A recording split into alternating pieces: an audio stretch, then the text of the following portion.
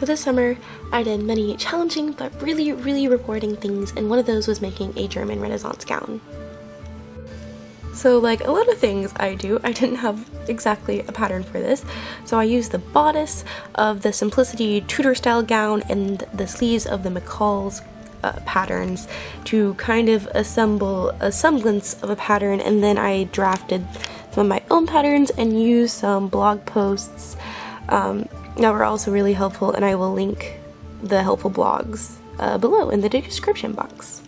I kind of fudged around with the bodice patterns a little bit as well, and as you can tell by the title of this video, I'm going to be focusing on the bodice today, and part 2 about the sleeves and the skirt will be coming out later.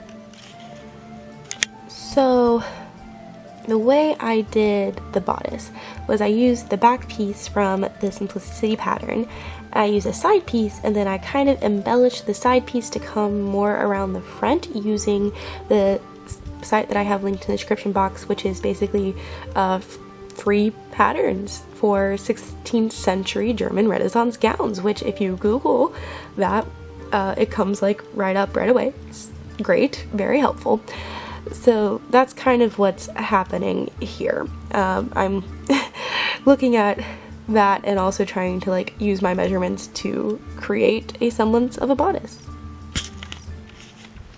One of the more challenging elements about this gown is that I really wanted it to be velvet, but I don't have a lot of money, and velvet costs a lot of money, so I ended up finding upholstery velvet for like $3 a yard, which I could afford. Yeah, so this dress is going to be, it's made of upholstery velvet, which is incredibly thick and difficult to work with and provided a lot of challenges. Yeah, it was, yeah. Yeah, I bent sewing needles, I broke sewing needles trying to do this, hand stitching and machine sewing. I would not recommend, but you know, if you are up for a challenge and just are stubborn like me, go for it. So this was also kind of nerve-wracking as well to cut out patterns, because cutting out patterns is always kind of scary, because once you cut it, it's cut.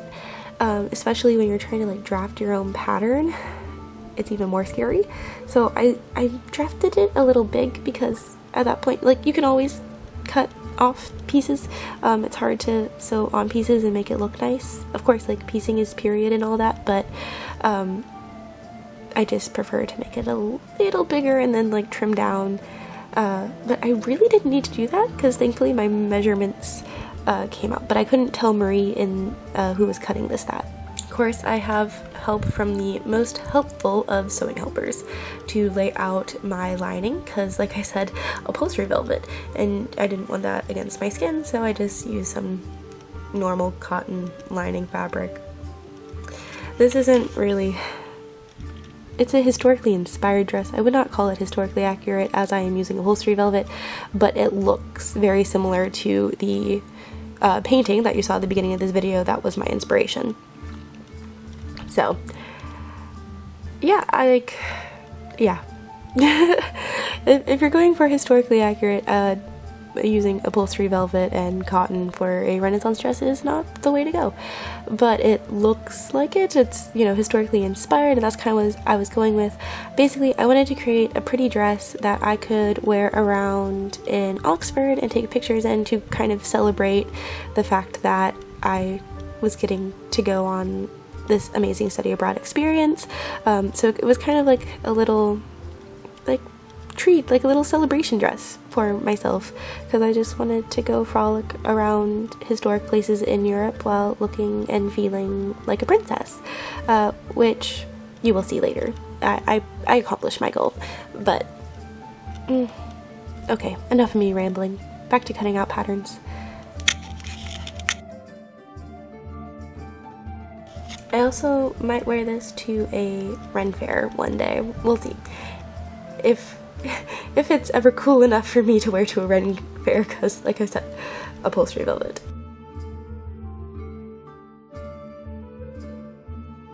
Alright, so once I got the lining attached to my bodice pieces, it was time to attach the bodice pieces together.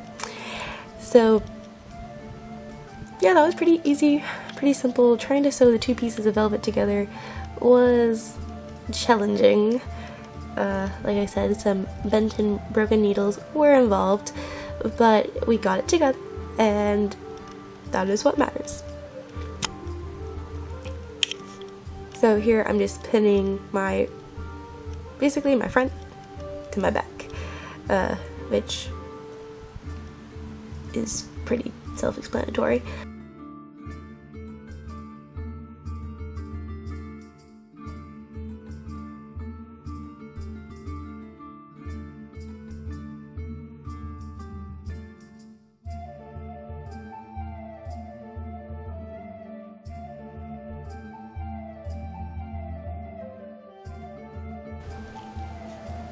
I then went ahead and attached hook and eye tape to the back.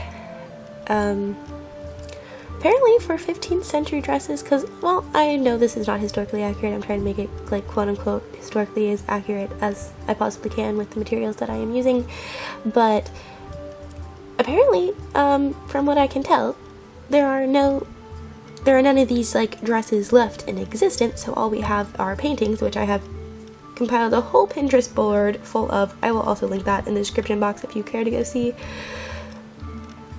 Like, so there's no real original garment, so trying to figure out how people got into these, we aren't exactly positive.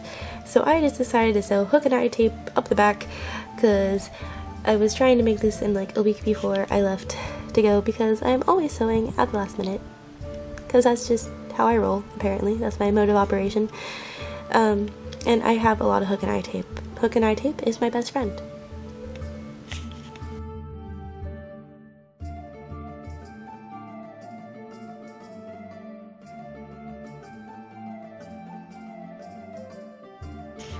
What came next is the center front of my bodice.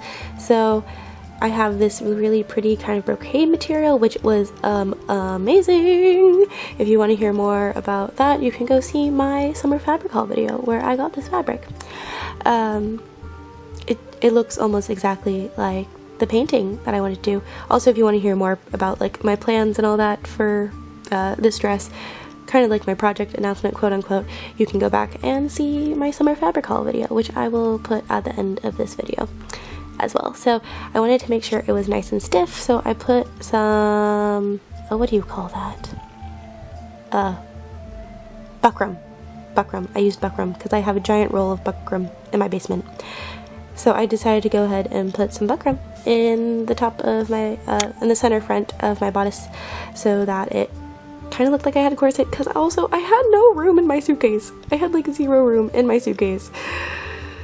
That's why we have this instead of a Tudor gown.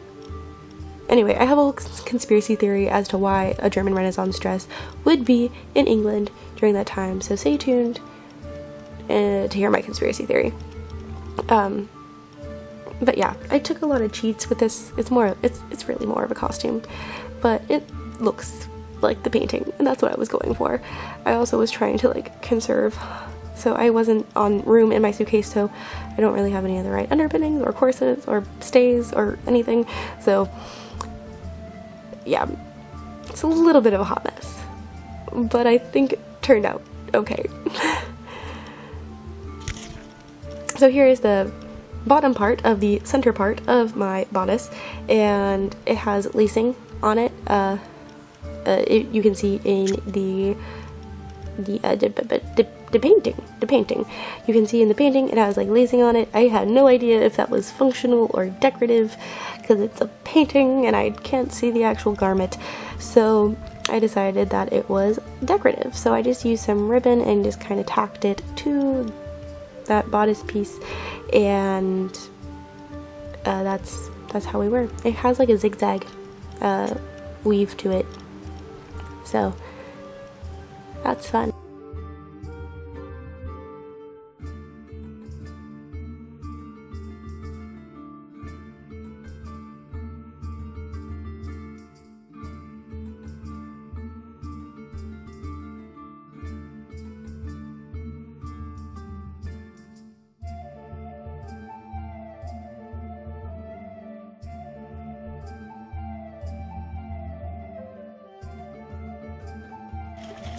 I then stitched the top and the bottom part of my center bodice together using a nice little whip stitch. I decided to hand sew that part. A lot of the other parts are machine sewn because I don't ever leave time to do things. And yeah, I don't leave time to do things.